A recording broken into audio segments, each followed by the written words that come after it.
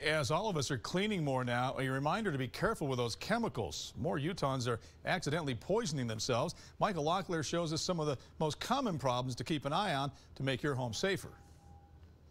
I just got some new numbers from the Utah Poison Control Center here at the U. Disinfectant exposures up 88% this year compared to last year. With more of us home and more of us cleaning, we're running into more problems. A warning tonight to clean safely. More Utahns are calling for help with accidental poisonings. Some of the things that we're seeing more is people are being more aggressive, using things more frequently, and maybe not following the directions that are on the labels quite as closely. Calls to poison centers over cleaning and disinfecting are up 20% nationally. And here in Utah, we've seen at least that much, and if not more. I suspect as some people are watching this, they might be saying, common sense alert, how could this possibly happen? What would you say to those folks?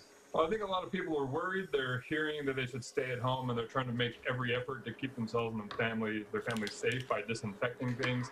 And then sometimes that just gets out of hand. You can call the Utah Poison Control Center beforehand if you're trying something new, like making a cleaning product.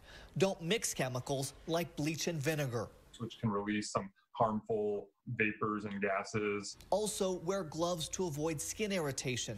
And with everyone at home more, children are getting into more of everything, like medications and sanitizers. Keep the hand sanitizer out of reach of little children. These all contain alcohol, and we've had some kids get a little bit drunk. Not terribly common, and usually nothing too bad happens, but sometimes leads to a child ending up having to go to the hospital.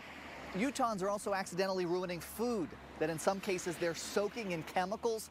Of course, don't do that. Follow the CDC guidelines, like rinsing your fruit and washing your hands. Back to you. Here's a number you're encouraged to save in your phone right now, just in case you ever need it. You can reach the Utah Poison Control Center. They have an 800 number. It's 800-222-1222. 800-222-1222.